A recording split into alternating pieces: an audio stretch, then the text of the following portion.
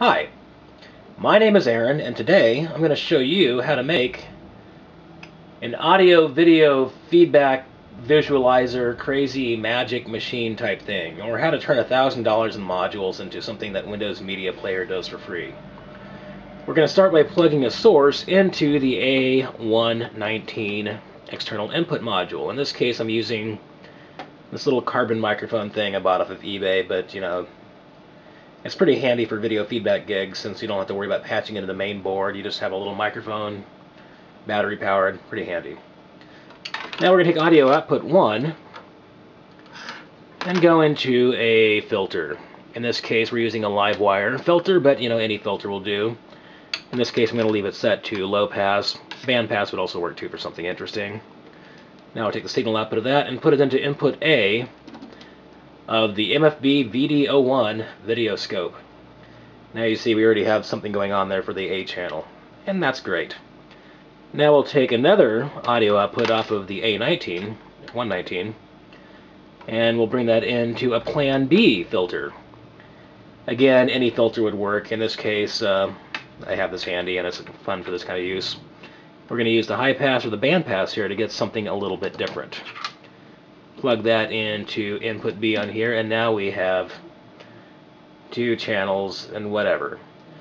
And I know you're saying, yeah, so what? This is what the VideoScope does. Show me something new with it.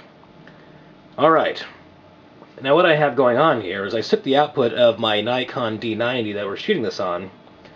I've got that going into a old mid-90s Videonics video mixer. You could use anything with like a chroma key or a luma key type function. In this case I'm going to use chroma key. And actually I need to reverse my sources in order for this to work, but no big deal. I'll just patch this into here. Okay, there we go. Now I'm going to hit chroma key.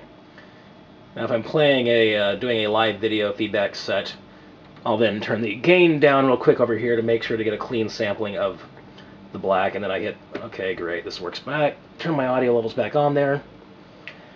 And now we have this cool thing here. If I kind of, you know, zoom the camera into, you know, you kind of see it's kind of a fun little chaotic video feedback thing. I can see all the Nikon D90 purists now freaking out that I'm actually putting my sensor through this. Now, that's all fine and dandy, but where it gets interesting is if you have something like this, the little Korg Entrancer KAOSS Pad type deal here. Now, you know, this is basically a Korg KAOSS Pad for video, and you can do all kinds of fun, great stuff. A handy live tool for video feedback manipulation type VJ sets. So now, I'm going to use it on patch number 1, which kind of changes the hue or whatever of the image. And now, see what happens now when I plug this crazy video feedback loop into here and just kind of process this. And, you know, you could certainly have like a lot of fun and spend hours just creating live, weird, chaotic, real-time video feedback images using nothing more than this little patch alone. Pretty handy, huh? Hopefully that inspires you, and you know, you go off and make your own crazy magic video feedback noise and fun stuff. All right.